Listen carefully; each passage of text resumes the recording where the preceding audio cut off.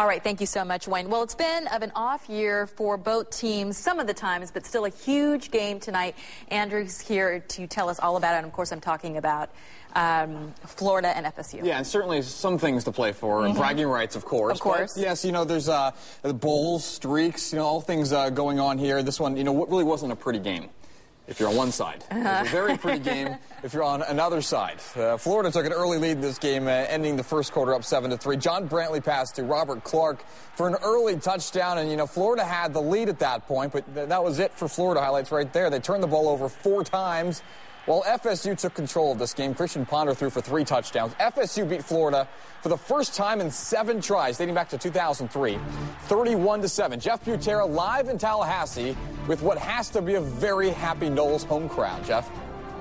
Most definitely, Andrew. I will say that home field matters because if you look at the stats, Florida State has now won about half of the games here at Doak Campbell Stadium, only about a third when they actually play in Gainesville. And they had the crowd today. I was looking at the stadium. I'd say probably 3/4 of the fans were Florida State fans. There were some Gators here. Some of them, in fact, gasped, hanging out with Nole fans. Garnet and gold just doesn't match orange and blue. But sometimes outside Doak Campbell Stadium Saturday, you could see those colors walking side by side, clearly clashing. And you went to?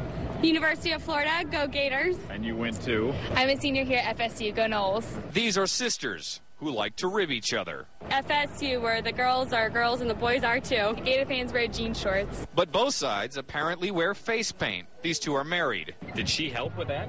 In the beginning, I did it all, and then she come back and touched it up. So. Isn't that sacrilege to help with that? I tried to put some garnet and gold on, but he wouldn't let me. It ain't working. It ain't working. All the way, baby! We'll see if she's doing that after the game. Talk about a family divided. Dad's a Nole, Mom's a Gator, and they're pulling their 3 kids their way with a whisper campaign. Seminoles.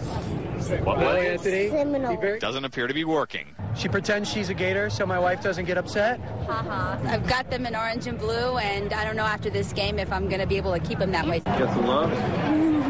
Maybe one day Justin and Noelle will have a divided family too, split during a Gator-Nole game. It's a special day, Inga. She had no idea how special until she got inside the stadium.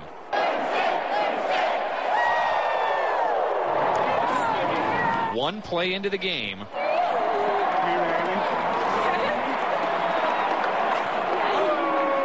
this Gator proposed to this Seminole. Love triumphs over football. She said yes.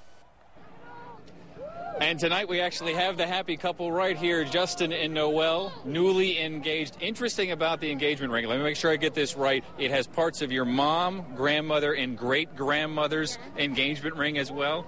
Let's go ahead and see it. It's underneath some gloves. It's cold out here right now. Take a look at this ring.